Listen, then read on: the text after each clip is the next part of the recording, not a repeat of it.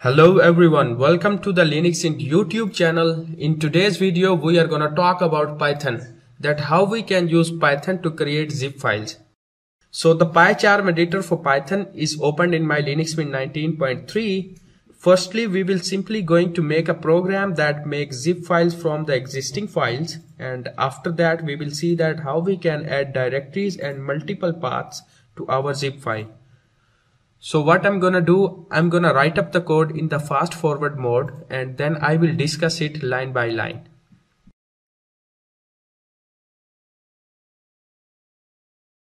For the simple program, we just need to import one module. The zip file module is self-explanatory. It provides us with very easy to use functions that allow us to create zip files and add directories, files and subdirectories to the newly created zip files. The module has many uses available as well. So in the line number 2, I have created a zip file object, and here you have to write the name of the file, that whatever you want. I want to create a zip file with temp.zip name, so I have written it here, and if you want to write any other name that you can. So I have written W here because the system has to write a new zip file. In the line number 3, we have to specify the file, that for what file we have to create the zip file. So here should be the name of the file, that for whom you are going to create a zip file. So now let's run this program, and here you can see that the temp.txt file is present in my current directory. And you can see that it has actually created the temp.zip file here in this directory. Moreover, we can validate it by going to the folder directory, and here we have temp.zip file. Alright, now let's see that how we can add directories and multiple paths to our zip file. I have already written the program for this, so I'm gonna copy and paste the code and then I will explain each step one by one. The code is available in the description of this video, so you can copy and paste from there. So first of all, we have imported some required modules, and I have explained the zip file module in the previous code. So now let's see that what OS module actually do. The OS module basically allow us to deal with file paths in our program. It allows us to view directories and list and their contents in the simplest way. When both these libraries are used together, you will be able to easily create a program to handle the compressing task. Here I have defined a new function that get all file paths. It will take the path of directory as an argument or as an input and get the path of all files in that particular directory. The files could be more than one, so therefore I have initialized a new empty list to store file paths. The list is dynamic in size. This for loop crawls through directory and subdirectories and files to check the files in a particular directory. Here we are using os.walk function, and we are giving the directory as an argument to this function. This method gets the full path of the file and store it in a new variable, which is basically a file path variable. So here I have added this file path in the file paths list. So I have used append method here because there could be multiple files in this directory. So it will not actually replace or overwrite the previous files. So therefore using append will be helpful in this situation. So this function basically returns the file paths.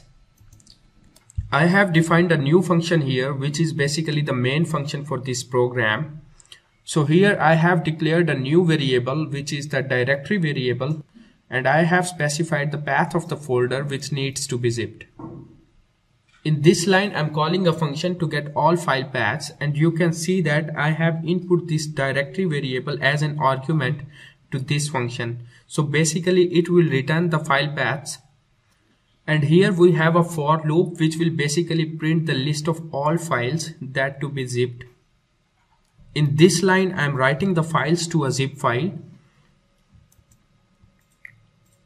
And here I have specified the name of the newly created zip file. So I have given a name to it like mypythonfiles.zip. So if you want to give any other name, so you can do whatever you want. This for loop basically write each file one by one, and you can see that here I have used zip.write function to write the file. So when all the files will be written successfully, then the program will print a message or print a line that all files zipped successfully. After writing this main function, we have to call this function to execute this program, and here I'm calling the main function, and this is the syntax to call main function in Python. So let's run this program, and you can see the output that all files zipped successfully.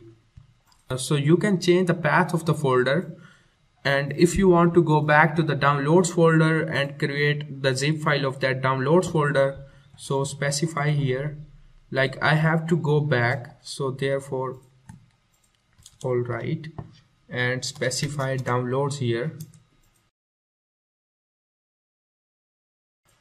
So when I will run this program, so it will zip all the files in the downloads folder. So let's run this program. And in the Python console, you can see that it has basically started to create the zip file. It is reading all the files one by one. And you can see that in the project directory that it has created the zip file for the downloads folder. And the name of the zip file is mypythonfiles.zip. So let's change the name of this zip file. Go here and change the name of the zip file like my zip file.zip, and let's get back to the my folder.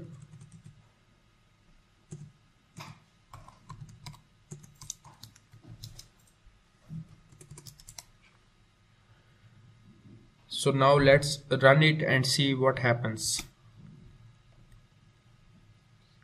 And you can see in the project directory that it has created a new zip file, which is basically myzipfile.zip. So in this way you can create zip file by using Python. I hope you found this video useful for knowing that how we can use Python to create zip files. Keep following us on the linuxhint YouTube channel, and do not forget to subscribe it for more useful videos about Linux. Thank you.